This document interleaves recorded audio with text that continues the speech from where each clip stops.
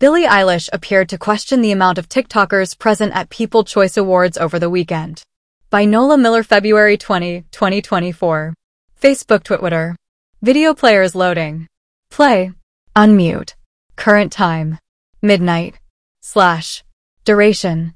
0:49. Full screen. File footage.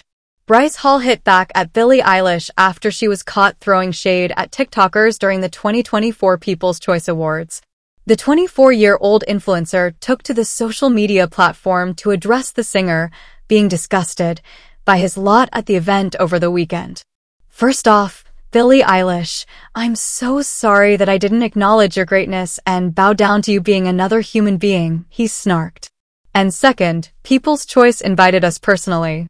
Everyone that attended People's Choice and was sitting at those tables, we were invited by People's Choice, Hall explained.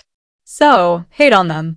The boxer noted that the most sad thing to come out of her behavior was that he used to be a big fan of music, adding he won't be streaming it anymore. Hall's enmity comes after the What Was I Made For?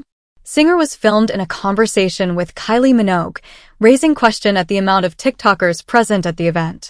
Eilish appeared to cover her mouth with her hand once she realized camera was on her. However, eagle-eyed fans observed her pointing out where the coterie of social media influencers were located and said, "I don't need it."